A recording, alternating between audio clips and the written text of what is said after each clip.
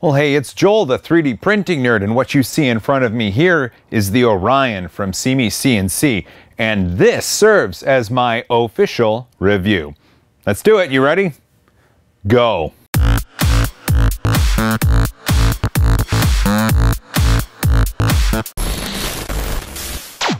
Welcome back. So, well, you see this here. This is from the largest machine that SeeMeCNC has. They're Part Daddy, built by Part Daddy himself, but we're not going to worry about this. We're going to worry about this wonderful Delta machine. This is the SeeMeCNC Orion 3D printer, and this was the first Delta printer I've ever had the chance of using. SeeMeCNC builds Delta printers because, as John, their CEO, says, is he CEO? John, I don't know. He's the guy that drives the truck and pulls the trailer with this thing in it. John says they're just different, and it makes sense because it feels like SeeMeCNC is just a bunch of really passionate guys in some warehouse just building cool stuff, and I'm told that's really not far from the truth. The Orion printer is now the mid-range offering from SeeMeCNC, with the Rostock Max V2 being their top of the line and the newly announced Eris being the lower model. The Orion fits right there in the middle. This Orion here has an overall size of around 14 inches in diameter, and it's about 2 feet tall. The maximum printable area, because it's a Delta, is a circle, and it's a 6-inch diameter circle, or 150 millimeters. It will print 9 1/4 inch high at, well, 235 millimeters. It can go 100 microns in the Z-axis. Its average print speed is somewhere between 30 and 60 millimeters per second, but I did push it to 100 and it seemed to survive just fine. It will move that head around at 300 millimeters per second, which is awfully quick. The hot end will get to 245 degrees centigrade, and the bed will top out at 120 degrees centigrade.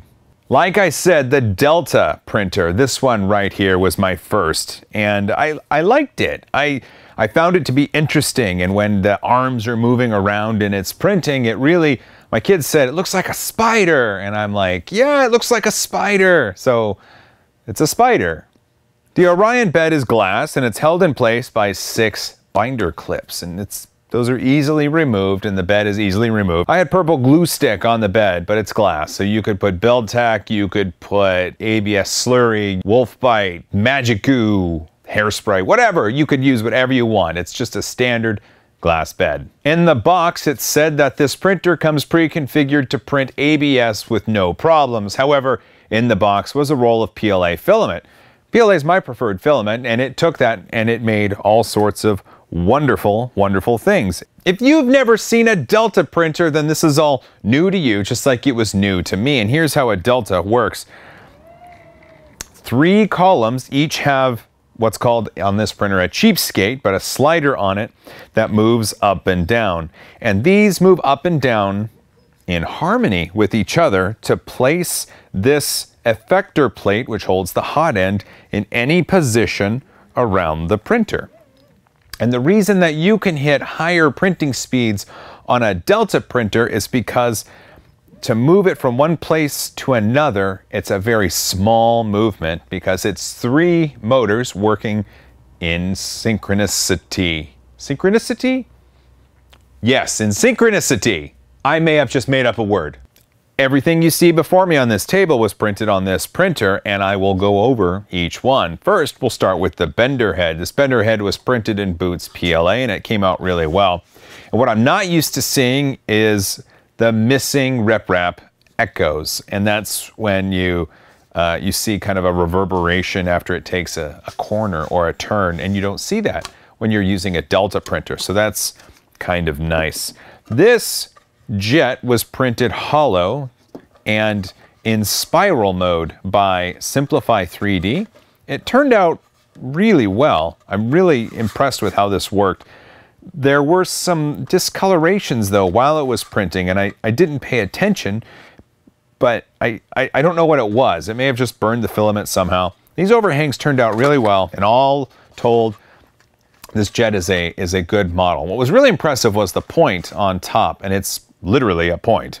These two rockets were kind of interesting because, well, I tried two different methods. This rocket here, which is a little bit squishy, was printed using Simplify 3D's vase mode. I wanted to see what one continuous perimeter would do, and it did leave some gaps in certain places, and I realized that it needed more structure, so I printed this with 3 perimeters. It's still hollow, it's just got thicker walls, and it looks amazing. This model turned out fantastic, and I'm really happy with the result. The Orion did an amazing job. The 3D Benchy, it came out really well. I'm impressed with how this printer was able to do the bridging on the Benchy, and the top layer fill actually came out better than a lot of the printers I've ever used. I was really impressed with how this Benchy looks.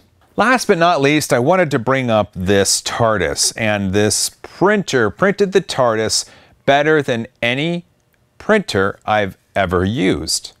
This TARDIS model has these very thin columns where the windows are, and usually those columns get messed up. Why do the columns get messed up usually? Well, it's because the printers can't always cool them down fast enough or place the filament precise enough to make a column. It's a very small column, and this printer printed every single column with incredible accuracy, and it's perfection. It's literally perfection. This is the best. The windows on this TARDIS are the best windows on any TARDIS I've printed, hands down. The rest of the TARDIS turned out amazing, but those windows are something else. The printer itself is fairly easy to operate. It's got a power switch right here, and it's got an internal fan to cool off any of the electronics that are in the base. It's got an LCD up front, it's got an SD card right here, and it's got a switch that lets you select menu items. There is a little piezo right here for the clicks, and this button resets everything and sets the printer back into a home position. So what I'm going to do right now is show you how it prints. Right now I'm choosing to print a very thin square. It was just a test piece. The bed's going to heat to, what's the bed going to heat to? The bed's going to heat to 60 degrees centigrade, and then the nozzle will heat to 215 degrees centigrade, and at that point the nozzle will home itself, drop down to the bed, and begin printing. The SeeMeCNC Orion is a Delta printer, yes, but it's also a Bowden printer. What is a Bowden printer? Well, that's interesting because I didn't know until I got my first Bowden printer. A Bowden printer is a printer that has the filament drive motor off of the print head, and like an Ultimaker is a Bowden setup. In a Bowden setup, the drive motor is off the print head, which means that the print head weighs less, and if it weighs less, it can move faster. Just think of it this way, a sedan versus a loaded down concrete semi-truck. Sure, why not? If they're going the same speed and they each hit their brakes, it's going to take longer for the heavier thing to stop.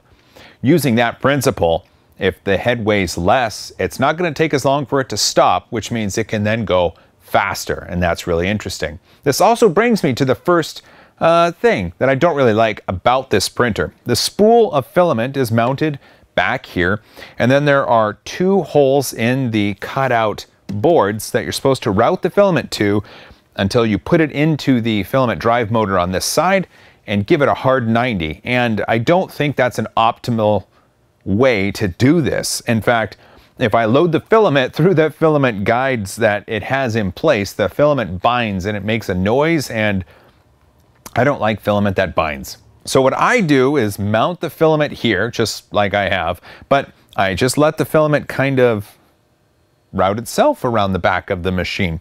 It still has to go into this motor and be pushed up through the tube into the hot end, but at this point it's not binding on anything. It's an easy problem to work around. I just wish they would have done it a little differently. The other problem with this printer is an almost fatal problem, and I will tell you about that. It'll rehome itself.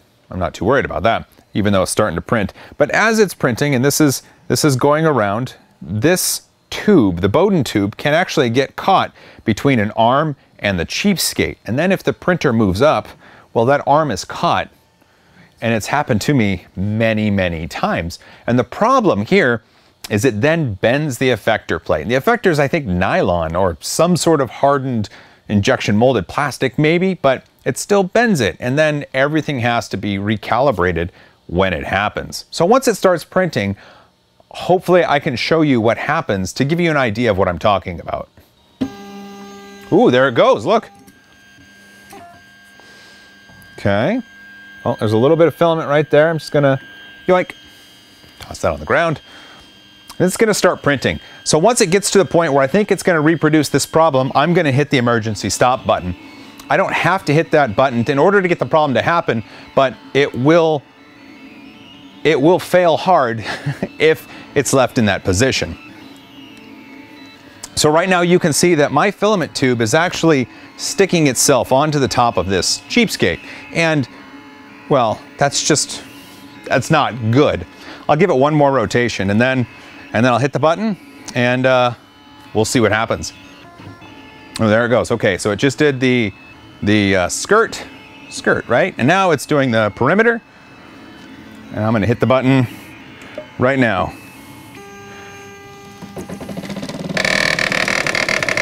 So this is a bad noise. I think this is bad. What's happening is bad. This shouldn't happen. I'll turn it off. Yeah. Oh crap, did you see what happened? So the printer just forced itself out of alignment and it made a terrible noise and oh, the world is ending. No, wait. So the Bowden tube just needs to be pulled out from the cheapskate. It should rehome itself. Once you're done, watch. We'll do that. And then we'll do that. And it's rehomed. But this is now off kilter and you'll have to put some force on it to bend it back. Let's see, kind of like that. Rehome it again. Oh, and I knocked over my jet. Okay, I turned it off for now. But this leads me to my final thoughts. Well, I'm gonna tell you what I like, I'm gonna tell you what I don't like, and then I'm gonna give you my final thoughts. How about that? Here's what I like. This printer, it does an amazing job. The 0.5 millimeter nozzle on this thing spits out just precise filament, and it makes wonderful models. Even the jet that fell down, I can put it back up and it looks good. And look at that, Benchy still looks good. The models it made are wonderful. It can print any G-code you can throw at it. You can use Cura, you can use Simplify 3D, you can use Matter Control, you can use Craftware. You could write your own G-code interpreter, parser, and send it to this printer and it would work. It would just work. The printer does a wonderful job. It's built in a great place by good people who make quality things. I like this printer. Now I need to tell you what I don't like about this printer, and there are two things. The first thing being this, the filament drive motor on the side. I don't think the path of the filament is good, and I don't think the motor is positioned well, and it's just not optimal. Yes, I know the people that built this printer know far, far more than I do about printers, but I know my experience, and my experience says that there is a better way to route the filament. The second thing that I don't like is that horrible noise that it made when the Bowden tube got caught between the arm and the cheapskate. And that sucks. Oh, that sucks. And here's why I say it's near fatal. It is not a fatal problem because SeeMeCNC has wonderful support. In fact, when I showed this printer off in a previous video, JJ over at SeeMeCNC saw the video, sent me an email saying, "Hey Joel, I saw your video. I'm going to send you some new parts. They should be in the mail in a couple days." And they did. They arrived. I put them on. Everything was honky-dory. So even though this is a problem, that Bowden tube getting caught in the cheapskate is definitely a problem. It's not a fatal issue because I'm working with support and it's going to be fixed. Oh man, my final thoughts. All right. I like this printer. I like this printer a lot. Full disclosure, this printer was sent to me for review and SeeMeCNC is allowing me to keep it. That said, I would have paid for this printer with my own money. I think that this printer does a fantastic job. I think that it's very easy to use. It heats up quickly and it makes great models. If this is the kind of printer you think you want, I've put some links down in the description that takes you to places that sell this printer. And if you buy this printer using those links, it helps out my channel. All right, well, that's it. That's it. This is the SeeMeCNC Orion printer. These are the models it printed. These are my thumbs going up because I like it a lot. Give this video a thumbs up. Leave a comment down below if you have any questions. You should subscribe to my channel if you're not already subscribed. And that over there is Patreon, and you can throw me $1 a month if you want to financially support the channel, but I'll never require it. And all I'm ever going to really ask of you is for a social high five. And speaking of high fives, as always, high five.